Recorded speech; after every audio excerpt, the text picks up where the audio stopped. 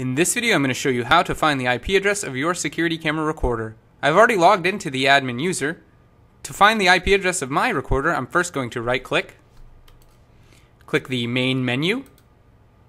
In order to find out what the IP address is, I'm going to go to the network under the setting area of the main menu.